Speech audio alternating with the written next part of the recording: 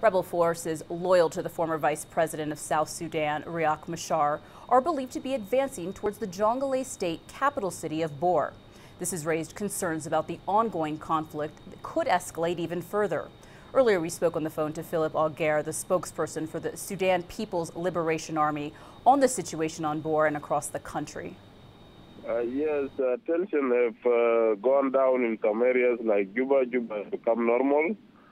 Bor town, where the rebels and those who supported the coup were chased away less than 5 days ago. There's tension in Bor because it has been rumored that Machar have mobilized what is called White Army from Loudware, and they are moving toward Bor. But that depends on how serious they are. But otherwise, the SPLA has put up a defensive position in Bor.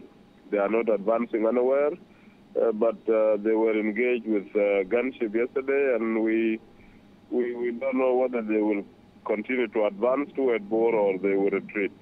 The other side have not acknowledged any ceasefire, and you know the modalities of ceasefire. Ceasefire is negotiated, signed, and given to the army to implement. We are just an implementer as an army. So far, nothing has been agreed by the two sides for us to implement.